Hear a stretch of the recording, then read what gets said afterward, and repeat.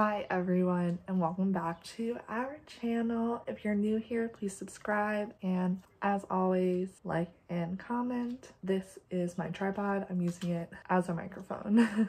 This video is going to be what it feels like to withdraw from a class. Some background: in high school, I just kind of powered through everything, kind of like when you're running for a while, you just can't think about it, you just have to do it. And there were times in high school where I thought I was gonna fail, even though I obviously wasn't, but I just kind of sat down, powered through, never dropped a class, never dropped an AP, never, always did the hardest coursework that I can do. I was so smart. Just kidding. I was in a pressure cooker, and that's why I am the way I am today. Anyway, so college actually was a lot easier for me than high school, or I guess the first year, and so everyone was adjusting to college, and I felt like I was pretty set, and the workload was pretty standard, and I had a lot more free time than normally. And then decided to become a CS major. I mentioned it in other videos, and the hardest CS class you had to take was called Advanced Programming at Columbia, and I literally thought I was gonna fail. I've never been more stressed my entire life. I wanted to drop it. I wanted to withdraw from it. I would call my mom crying. I hated the class so much. I did so bad on the midterms. The professor was so mean, but I ended up getting through it. Did not do well. Got a C+. My lowest grade in college, which I've mentioned in another video, I think, but I did it. I made it through. I was still studying CS. I was fine. I was all you have to do is push through. You can do anything you set your mind to. Okay.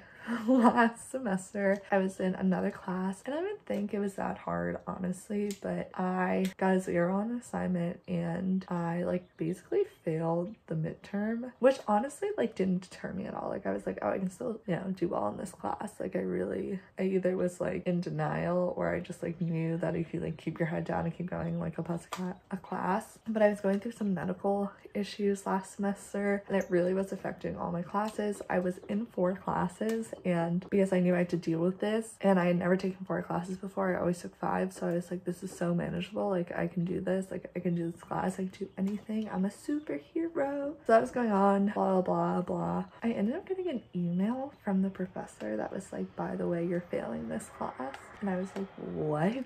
I didn't even know they emailed you for that. And that's when I was oh shit, I am actually failing this class. It just was so unmanageable. I really just could not do it. So I'm okay, I passed the drop deadline. I'm gonna have to withdraw. And I really didn't want to withdraw. I was this is the most I thought it was embarrassing. I was this is so embarrassing.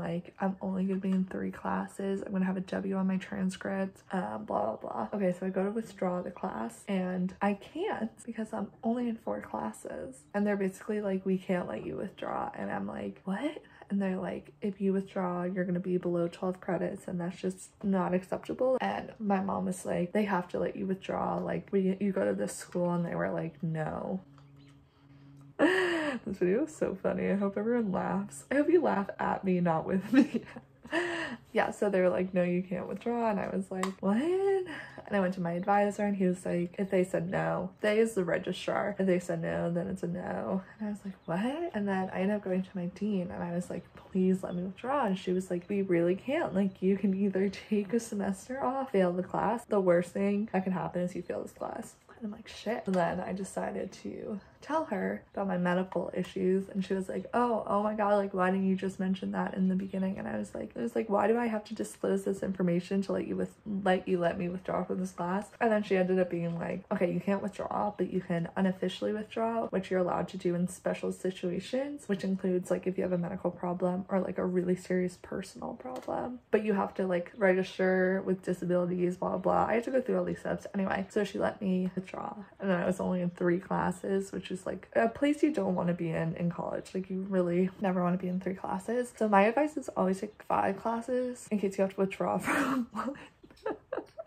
This is, it feels really shitty to withdraw from class. I felt I was a failure. I thought I was so dumb. I've never, in high school, never had to do anything like that. In college, never had to do anything like that. I was at my senior year, and I was oh my god. But also, once I started telling people I had to withdraw from class, people would open up and be oh, I also had to withdraw from class. And I was what? No one wants to talk about it because you go to these really good schools, and you don't want to seem dumb, and you're other people can do this, like I should be able to do this, but you can't. Just kidding, you can always do it. Yeah, so then people started being like, oh, I also withdrew from class, like it's not a big deal. And I really felt like I had this big secret that I got off my chest. So that's my story, what it feels like to withdraw from class. Thank you for requesting this video after I told you to request it. Like, comment, and subscribe. I'm nervous about this video. Please relate. Again, I guess my only advice is to take 5 classes, but that's such bad advice. I was like, I wish I was in 5 classes so I didn't have to go through this whole process of unofficially withdrawing. But if you have to withdraw, it's not a big deal. You'll survive. Even if you fail a class, who cares? We're in the middle of a pandemic. Intelligence is a fluid concept that could be measured in more than one way. So thanks for watching. Please subscribe and like and comment. Okay, bye.